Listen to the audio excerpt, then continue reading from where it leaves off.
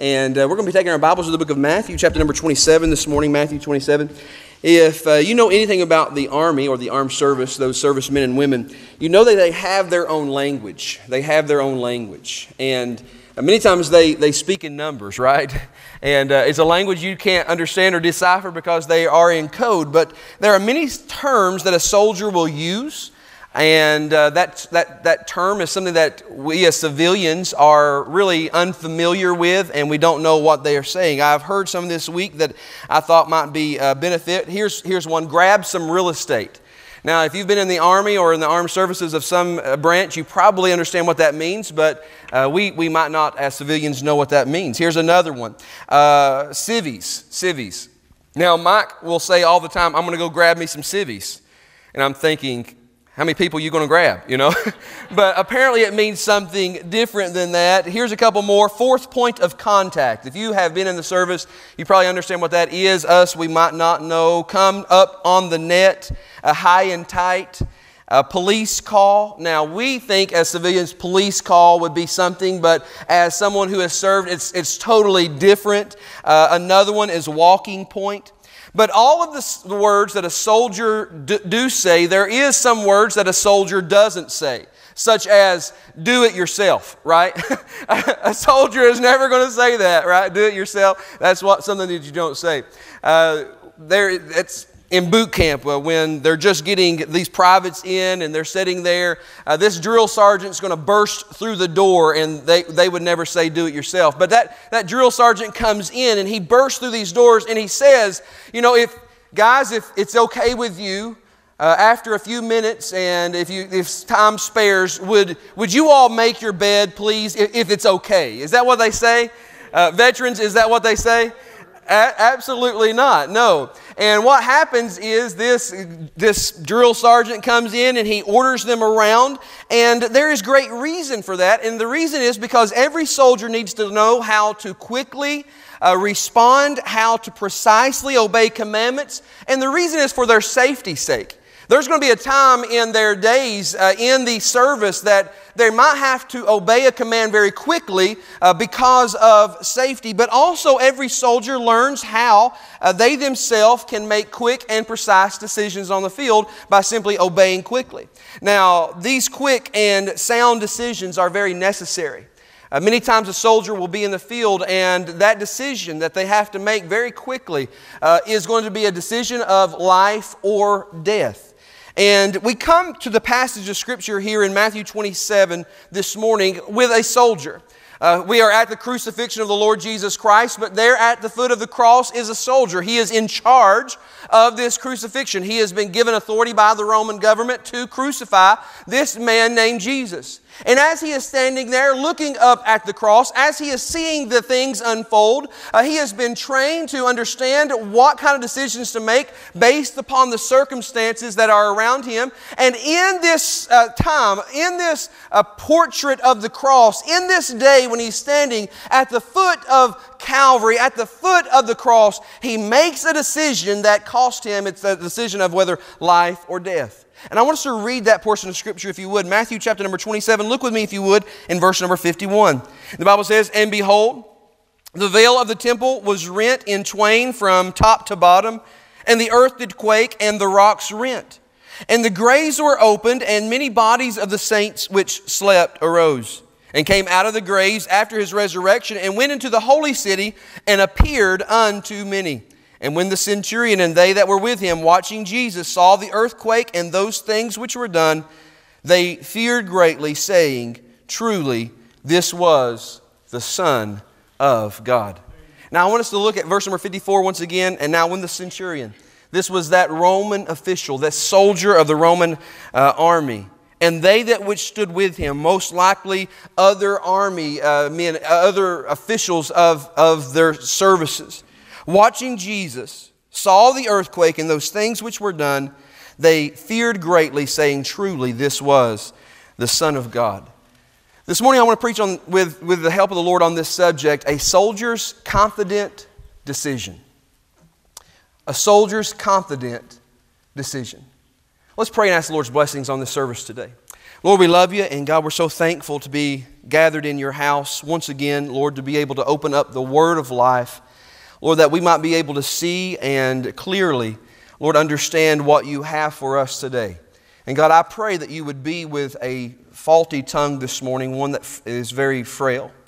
God, and I pray that the Holy Spirit of God would move in the service. Lord, I pray that as I do my best to speak to ears, Lord, that you, as the Holy Spirit of God, would move upon the hearts of all that's here. God, I pray that you would be with each one. If there is one that's here lost, Lord, and having never received you as their personal Savior, God, I pray, Lord, that you would speak to their heart today, challenge them, convict them of where they're at, and God, help them to see in you, the Lord Jesus, a Savior. Lord, we ask that you would be with this service for us. In the name of Jesus that we do pray. Amen and amen. Now, how many here today would categorize yourself as indecisive? How many would say, you know, I'm a little hard on decisions? Anybody like that? Would you raise your hand up real high? I want to count you. It's mostly us women, right? I'm just kidding. Sometimes we find it very hard to make a decision. You'll be in a place buying some furniture, and that's the one, and then you go to get the money out, and it's not, I don't know if it's that one anymore. A scenario that probably happens often in your life is that you and your husband or you and your wife get in the car, and you're driving up the strip, and you say, where would you like to eat today? And she always says, how many would always say agree? She always says, it doesn't matter to me, right? That's what she says. And then you say, well, how about this place? And she says, it doesn't matter. Just go wherever you want to. And I said, and then I say, yes. And then I say, and then I say, once again, well, how about this place? She says, listen, it's your decision, Tommy. Just make your own decision, whatever you want. I'll pull into a place, right? You've been there 1,000 times. I turn off the ignition. I hit the seatbelt, unbuckle it. I grab the door handle. She's still in her seatbelt, and I look over at her and say, are you coming? She says, you want to eat here? Amen if that's ever happened to you, okay? Okay, thank you very much. Sometimes it's very hard to make a decision. But a soldier doesn't have that opportunity. A soldier many times has to make a decision, and it's a cut decision, and then that's what has been made. Now, in the Bible this morning, what we find is a soldier making a decision to have faith in the Lord Jesus Christ. He looked at that person hanging upon the tree, and he says, surely this was the Son of God. And I'm here to tell you this morning, the most important decision that a person will ever make in their life is what will they do with this man named Jesus? Will they trust Him to be their personal Savior, or will they not trust Him to be their personal Savior? Will they put their faith in Him as Lord of all, or will they put their faith in something else? You say, Pastor, I don't know if I can make that decision. Maybe you're here and you've never received Christ Jesus to be your personal Savior, and there's a lot of questions in your mind. Have I or haven't I, or would I, if I had the opportunity to accept the Lord Jesus Christ to be my personal Savior? Do I believe that He is the Son of God? Do I believe that He died sinlessly? Do I believe that He died in sacrifice for me and in substitution for me? Do I believe that? I don't know if I can make that decision today. Well, then you've made your decision. Because a non-decision, right, is a decision. And so what we find in the text here is that this centurion who had just been guilty of piercing this man's side and blood and water coming out, he is the one that is guilty here, standing at the foot of the cross for the execution of this man. And then he looks up at that cross and he says, truly. Now, in Luke's account, it will say certainly. So what he is saying, this is true, this is certain. I am very confident in my heart that this man was the Son of God. You say, Pastor, how do I get to that conclusion? How do I get to that decision? How do I have extreme confidence as this centurion had? Well, I believe you have to see some things that the centurion saw. I believe you have to experience some things that the centurion experienced. The first thing that you'll see in this text that he experiences, he can make this decision by what he saw on the scene. By what he saw on the scene. Now look at what he saw on the scene. Look at verse number 54 once again. Now don't miss this. The Bible says, now when the centurion and they that were with him watching Jesus, notice this next word. What does it say? Saw, right?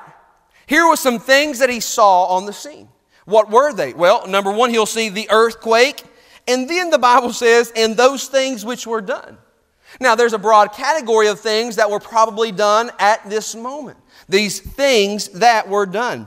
And I'm going to tell you this morning that no doubt this centurion had been in charge of many crucifixions. There's not a doubt in my mind that the Roman centurion that was here, speaking here in verse number 54, had been in charge of executions and had seen a lot of things happen at those executions. But what he saw on the scene that day was different than anything he had ever saw on any other scene, on any execution, on any other crucifixion. And what we're told in verse number 54 is that he saw the earthquake and those things. Pastor, what were those things? Well, if you will look at verse number 45, something very strange happens. Will you look at verse number 45? The Bible says in verse number 45, now from the 6th hour there was darkness over all the land unto the 9th hour. Now, do you see what the Bible is showing us there? That there was darkness that covered the face of the earth there at Calvary. You say, Pastor, was it just a cloudy day that moved in? No. That's not what happened. You say, was it just overcast skies that came over from the 6th hour to the 9th hour? No, that's not what happened. I believe with all of my heart, for 3 hours in what should have been the brightness of the noonday sun, the sun of the sky quit shining. Why? Because the sun of the sky was hanging upon the cross. And he had no idea what to do. The sun in the sky, that is. He had no idea what to do, and I believe it was a darkness that was such that everyone wondered, is the sun ever going to shine again? We come to this place that the centurion is seeing all these things that are on the scene. But then in verse number 51 through verse number 53, he will name us 3 things that I want to point out and notice this morning because of the importance of its context. Notice some 3 things that he saw on the scene. Verse number 51, the Bible says, and behold, the veil of the temple was rent in twain from the top to the bottom. Well, you notice first, what he saw on the scene was the veil of the temple torn in two. It was ripped in two. I love this picture. The centurion heard, no doubt probably at one point would see this veil of the temple, this fabric that was between the place in the temple from the holies to the holiest of holies. And this was a piece of fabric that was 2 inches thick. Now, not just fluffed up, right? But it was a piece of fabric that was woven 2 inches thick. And it served not as something that was laid down, but it served as something that was stood up. And this veil of the temple was a picture that we do not have access to God. You see, it was a separation. It was the divider from the presence of God from man. No man could come in there, at least just at one time of year, and they had to be under very strict. It was only supposed to be the high priest, but that veil served as the reminder that we do not have access to God, that you do not have access to God. Why? Because of our sin. Now, the Bible says that God is holy. He is without sin, and He can't even look upon sin. So that veil served as a reminder that we could not stand in the presence of God. But notice what Jesus is doing. Jesus is dying upon the cross, and when He gives up the ghost, the Bible says that that veil of the temple, that separation between man and God, that access point now has been torn. And notice in which direction it was torn, right? What was it torn from? Bottom, from man to God? Was that how it was torn? Absolutely not. The Bible says that it was torn from top to bottom. You know what God was saying? He was saying the sacrifice for sin has now been done and clear. Now we can have access to God. How, Pastor? By the man Jesus Christ. Amen. God in the flesh, 100% God, yet 100% man. Jesus died on the cross, and the Bible says the veil of the temple was ripped in two from top to bottom. And the reason why is because that signified for us that now Jesus had conquered sin. The second thing we're going to find is this earthquake. Look at verse number 51. And behold, the veil of the temple was rent in twain from top to bottom, and the earth did quake, and the rocks rent. The earth did quake, and the rocks were rent. Now, what we find is that he is looking on the scene of Calvary, and he's hearing and he's seeing that the veil of the temple was rent. He's seeing now this earthquake that is shaking the ground there. There were only a couple times in the Bible where God would reveal to us in His Word that the earth did quake. This actually, here in Matthew 27, is the last time the Bible, at the crucifixion of Christ, will ever mention that the earth quaked. Is its last mention. But do you remember the first time it was ever mentioned? Anybody know the first time it was mentioned that the earth did quake? Well, I had to take you back to the book of Exodus. And I would have to take you to a man named Moses, who was there under the inspiration of God. He went up to this mountain, and there God with His finger wrote the 10 Commandments, right? And the Bible shows us there that the earth did quake in the giving of the law. And the last time, that was the first time, the last time the earth did quake, according to the Scripture, the Bible, last time it mentions it is here. Why? Because the law has been completed. It has been fulfilled. So what we see in this veil of the temple is now Jesus has conquered sin. This earthquake signifying that now Jesus has conquered the law. He lived in every jot and tittle, a perfect man. And then thirdly, I want you to notice this last one. It says in verse number 52, and the graves were opened, and many bodies of the saints which slept arose. Do you see what the Bible just says there? The graves were opened. Now, how many get a little fainty when you think about graves being opened, right? I have a pastor friend who, youth pastor for many, many years. Now he's in evangelism. And he was saying one time that when he was a youth pastor, every year he had what they called Fright Night. Fright Night. And what they would do is they would advertise it with their teens, and the teens would bring people to this because everybody knows that teens love to be scared silly, right? They love that. And so they had this Fright Night, and every year they would go to the graveyard. Every year. He said one of their highest times, they had about 250 teenagers come out for Fright Night. And they had to do 5 trips to the graveyard. And so what happens is he would get to the graveyard where his friend was in charge, the groundskeeper there. And he had already arranged all these things, and they were walking through the graveyard. He was always in front, he said, and they were all stuck to him on the backside as he was walking through this graveyard.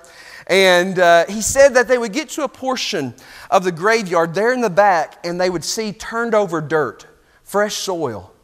And behind that mound of dirt was a casket. And he would say, oh no, guys.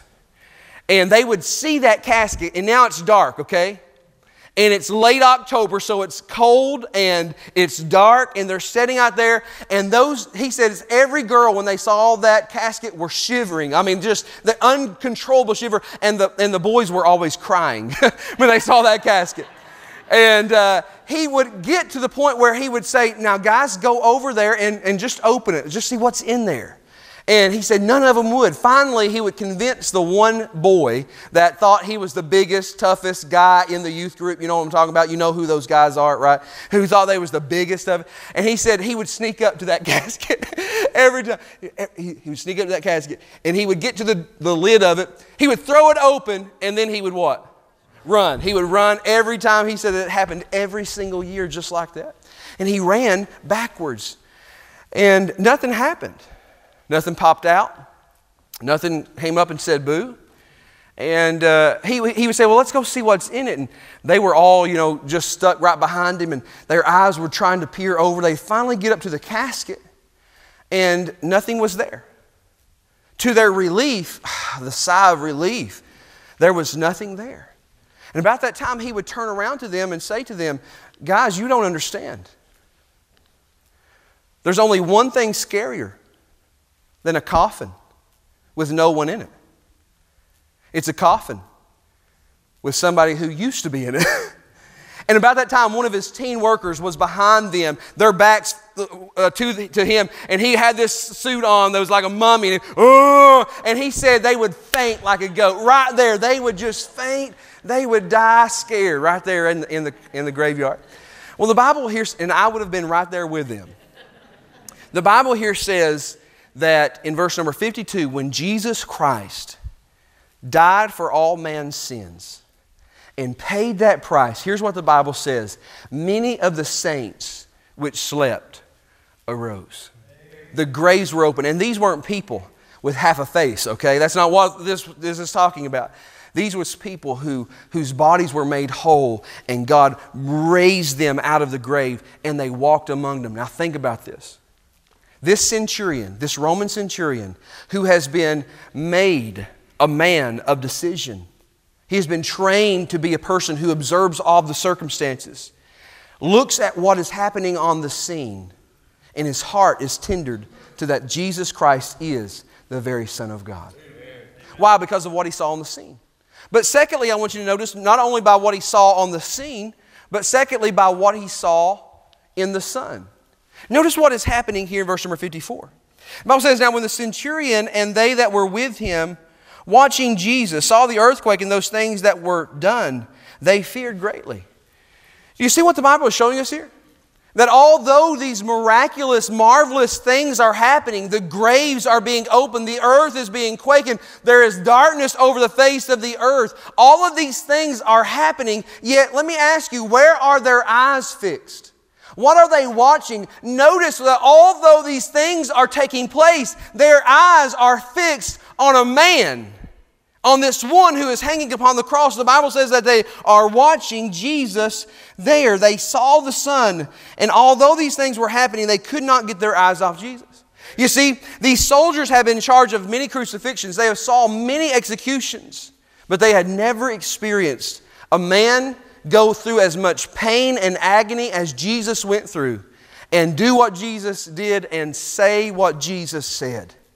Think about what is happening at the crucifixion. Think about what has taken place. Jesus on that day has been falsely charged. He's dying for transgressions he never committed, and everyone knew that. That was something that Pilate saw, and that's something that every soldier saw. He saw this man dying for things that he did not do. And not only that, but he had saw this man's beard be plucked out by hands. He had saw this man be beaten with a cat of nine tails with 39 stripes. He had saw this man be set in a chair blindfolded and buffeted with a fist. He had saw this man be spit upon. He saw this man do all those things. Yet Jesus Christ said to his Father up above, while on the cross, he says these words, "Father, forgive them, for they know not what they do." Can you imagine that? A man who is innocent being taken through all of these things, saying, "Forgive them"? This is what he saw in the Son. But not only did he see that in the Son, he saw that him saying, "Father, forgive them," but he also saw this man being stripped of his garments in shame and nakedness. Yet although he was there on the cross in shame and nakedness, he was dying with grace and he was dying with dignity. They saw Jesus giving a thief a promise of eternal life, who just moments before that thief was mocking him and cursing him. They saw him in love provide financial arrangements for the well-being of his mother. They saw him talking to God as a man would talk to his own father. And they heard him say with great agony, "It is finished." And at that moment when Jesus says it is finished, the Bible says that his soul departed from him. He gave up the ghost. It was like he was calling the shots. He died as he said, "It is finished." This centurion had seen many deaths, but none like this man's death. The centurion had saw many people die, but none like Jesus. And when he sees what is happening on the scene and he sees what's happening in this man, here's what he says: "Truly, certainly, with confidence in my heart, this is the Son of God." Can I say you'll meet a lot of people on this journey? You'll meet a lot of men and a lot of women along this journey. But you'll never meet another person like Jesus. Amen. Never a person so forgiving. Never a person so kind. Never a person so humble and gracious and generous. Never a person so loving. Never a person so patient and merciful. Never a person able to give you eternal life. You say, "Pastor, you don't know what I've done. You don't know the things that I've committed against this Jesus." You know, the truth is, I don't. But you know what? Christ does. Christ does know what you have done. And here's what He said. Come. Come unto me. All you that labor and are heavy laden, all those that have the burdens of sin, the burdens of hopelessness, the burdens of all of the transgressions, all you that are burdened and heavy laden, here's what He says. And I will give you rest. Isn't that sweet? This is what He saw in the Son. Number 3, I want you to notice by what He sensed in His heart. By what He sensed in His heart. When we come to verse number 54, it not only tells us that He saw some things happening on the scene. And not only does it say that He saw some things in Jesus. They watched Him there. But notice what it says in verse number 54. And those things which were done, notice the next words, these next 3 words. The Bible says, they feared greatly. When they saw all these things that were done, this vision from outside in created a feeling on the inside. And let me tell you, it was a feeling of fear. The Bible says that they feared greatly. As if not only what was happening on the outside was enough. And as not only what they were seeing in Jesus was enough. There's this feeling in their heart. Now this was a normal day, but it was unnormal circumstances. And after everything he saw, there was something exploding in his heart that he could not deny. Have you ever been there? Have you ever been in a service where a lot of things are happening on the outside? The singers are singing. The preacher is preaching. You're seeing all of these things happening. But something in your heart just exploding your heart and making it bounce and pop and pump blood. I'm going to tell you, I'm thankful for the presence and the tenderness of the sweet Holy Spirit of God. You say, Pastor, why was he fearing greatly? Think about it. The Bible says after he fears greatly, he looks up at the cross, he sees this man dying on the cross, and he says, truly, this is the Son of God. But think about it. Who was responsible for that man's hole in his side? It was that centurion. Who was responsible for the nails in his hands and in his feet? Who was responsible for that? Who did it? Well, it would have been that centurion. Who was responsible for a crown of thorns, a mockery being plated on his head? Who was responsible for that? The centurion was. Who was responsible for putting up this sign above it saying, King of the Jews? Who was responsible for that mockery? Who was responsible? I'm going to tell you who it was. It was that centurion. It was that centurion with a spear in his hand and the hammer at his feet, looking up at this man and realizing, finally coming to the conclusion that he just murdered.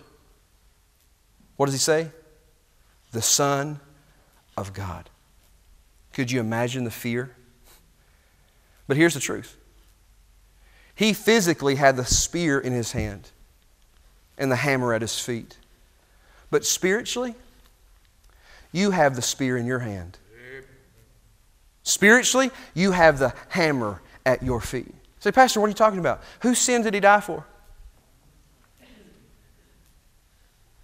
Remember that time when you grievously disobeyed the Word of God?